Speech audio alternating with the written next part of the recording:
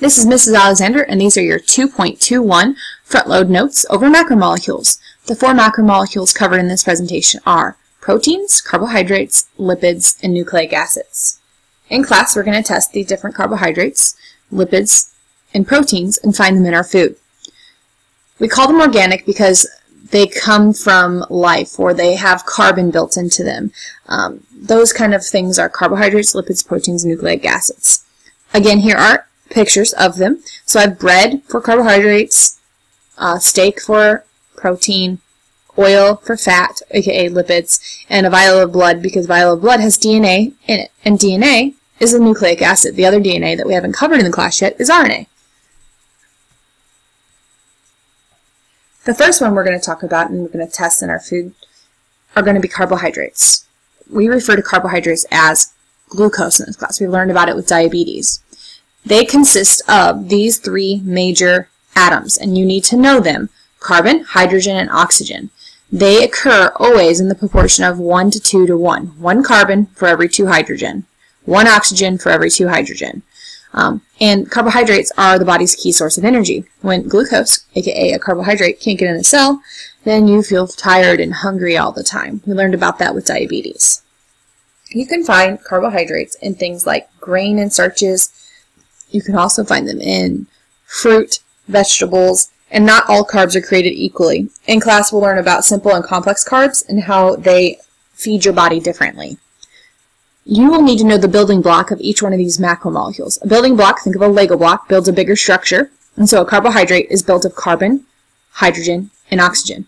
Those building blocks we call a monosaccharide. Mono for one, saccharide for a little sack of sugar. So single sugars are built of one monosaccharide. When you put 2 sugars together, we call those disaccharides. Di for 2. So the picture below shows 2 monosaccharides connected together with bonds to form a disaccharide. Sugars that you eat in your food, things like table sugar or Splenda, or sugars that you hear about in commercials like high fructose corn syrup, all different sugars have different names depending on what they're made of. For example, a common disaccharide, that's 2 monosaccharides put together, is called sucrose. Sucrose is a really sweet tasting sugar we flavor a lot of our beverages with. It's made of the monosaccharide glucose and the monosaccharide fructose.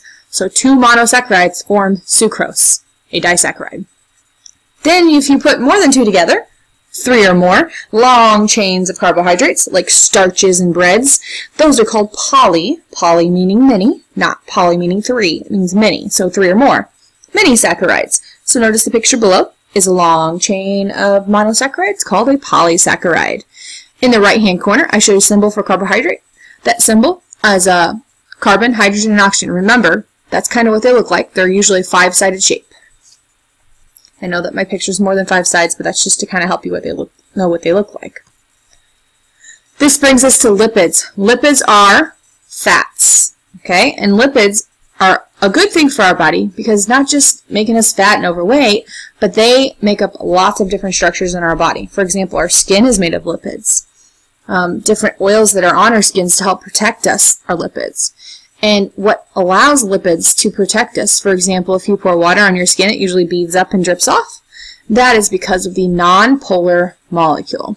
Nonpolar. I want you to know, not soluble in water. We're not dissolvable in water. It does not like water. Nonpolar, not water. That's why those 2 big words are bolded, underlined, so that you can get from this slide the main important message. So lipids will not dissolve in water. You put fat with water, it doesn't dissolve. Now if you put fat in another fat, then they do dissolve because lipids like to dissolve with other lipids.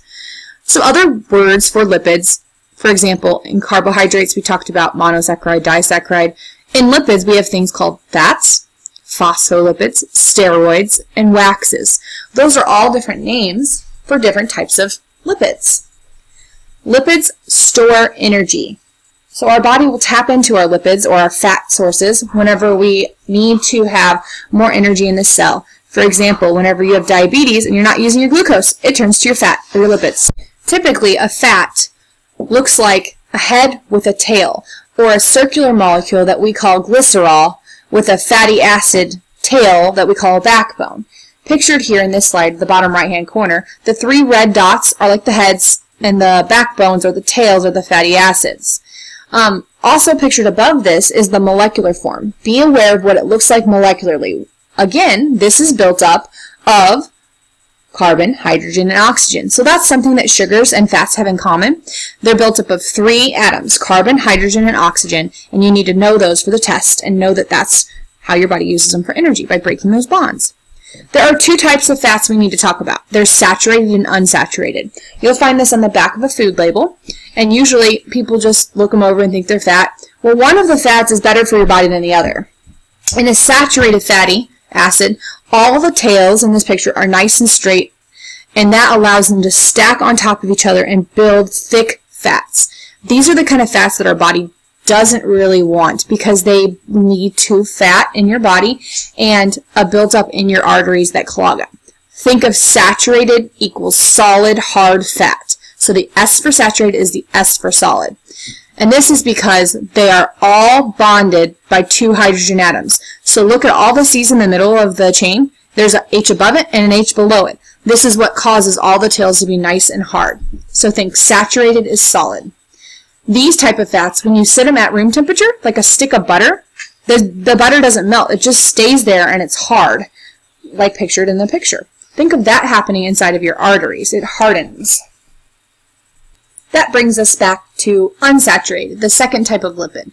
Unsaturated fats tend to come from plants instead of animals, which is why they're better for our body because they do not become solid at room temperature. They are what I like to call our slippery fats because they're liquid, like extra virgin olive oil. You hear that on the news all the time or on different commercials about how it's so much healthier to use in your cooking. The reason is because the molecule is actually kinked. And if you look at those tails, instead of being straight and firm and stackable like they were in the last picture, they have kinks. The kinks correspond with that molecular picture. Notice that instead of some of the C's, instead of having an H above it, they have a double bond between them, and they're missing H's, and that's where the kinks come in the molecules. So, a little way to remember it is that unsaturated are unsolid. There are kinky or slippery fats.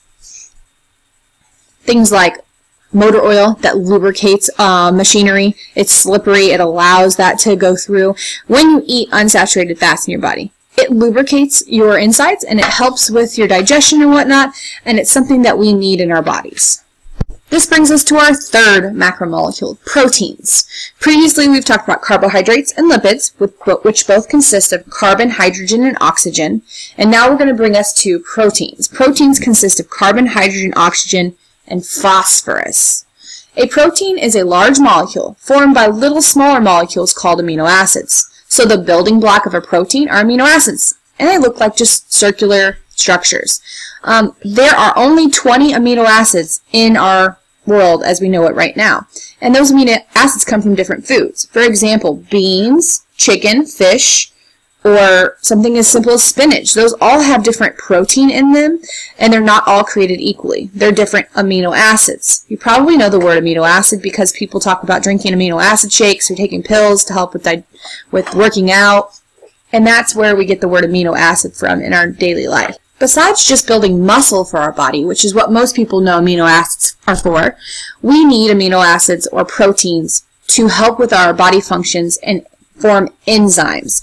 We learned about enzymes or proteins with diabetes, GLUT4 transporters, or insulin receptors. Any kind of protein embedded in the cell membrane is an enzyme or a channel or part of a protein. Enzymes help our body do things faster and get chemical reactions done quicker.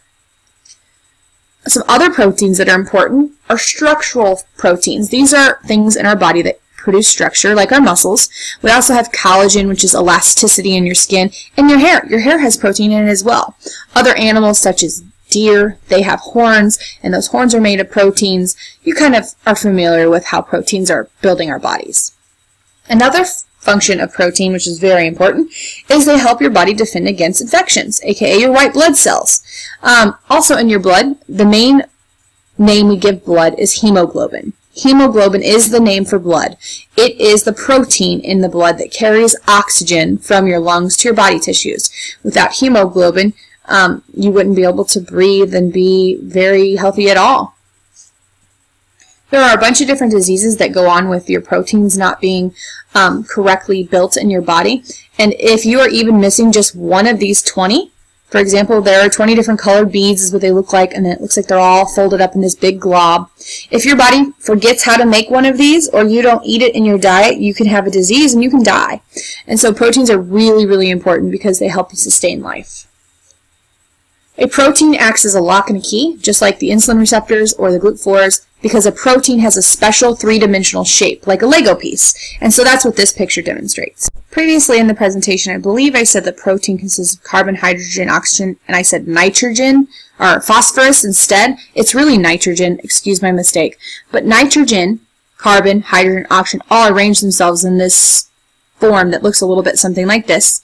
You are going to need to be able to identify on the test that protein is made up of. There's a carboxyl group, an amino group, a hydrogen bond, and a variable group. We have an activity that we're going to go over that, and just understand that C, H, O, and N, those are the atoms, carbon, hydrogen, oxygen, and nitrogen, that are found in protein. So here's the image you're going to see on the test for what a protein looks like if I show you molecularly. Notice in green is the amino acid group because it has the nitrogen. The R is the variable group, meaning that if it's chicken versus beef versus spinach, that variable group, that side chain, that R, will be different. And then on the right-hand side, the carboxyl group is the side of the molecule that has the carbon. That brings us to nucleic acid. Nucleic acid can be found in any food that has DNA. For example, a chicken, they have their own DNA. When you eat the meat from the chicken, you're eating its DNA. Weird, right? Same thing for the spinach. The spinach was once a living plant that did photosynthesis and exchanged gas with the environment, lived and responded to its environment. When you ate that spinach, you ate its DNA. Just want to briefly go over nucleic acids. We've just called it DNA up until this point. A sugar, a phosphate, a base are the building blocks or components. We call those three things together the nucleotide. The nucleotide is the building block. It's like the Lego piece that builds up your DNA, your double helix that gives you your genetic code, gives you heredity, which is how you're linked to your past ancestors and how you're unique from every other individual in the world. RNA we haven't covered yet in class. RNA is how your body makes a copy of your DNA so it can produce more. It's a single strand instead of a double strand. And then more importantly, is that your body needs to be able to assemble and disassemble, so break apart and form together these different macromolecules. For example, when you eat bread, you need to break the bread apart into the carbohydrates. When you eat something like pizza and it's got pepperoni and cheese and bread, your body has to break apart those different macromolecules. For example, the meat from the pepperoni, the lipids in the cheese, and even the bread that's part of the crust. So it uses ATP, adenosine triphosphate, in order to do this. Adenosine triphosphate is what stores the energy from your food, and when you break off one of those phosphates, so one of those three red bonds right there, and you break it, that breaking motion releases the energy into your cells that it needs. It stores it temporarily, so I want you to think ATP means temporary energy storage. Kind of like whenever you make money at your job and they give you a dollar bill, or how much ever you make, that dollar bill isn't energy. That dollar bill doesn't actually mean that you're rich. That dollar bill is a placeholder, temporarily holding on to the amount of money you've made. Just like your bank account does the same thing. ATP is like one of those molecules. For further resources, for further sites on the macromolecules of life, I would like you guys to stop right now and watch the 7-minute Amoeba Sisters clip right here for me. It's a great video that goes over CHONP.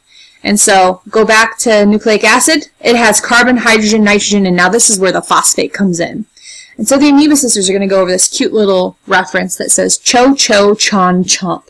CHO and CHO, carbon, hydrogen, oxygen, are found in carbs and lipids.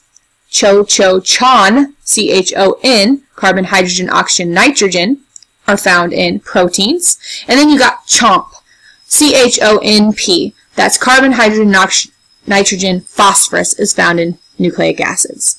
So if that didn't make sense, again, go to the Amoeba Sisters clip and watch it.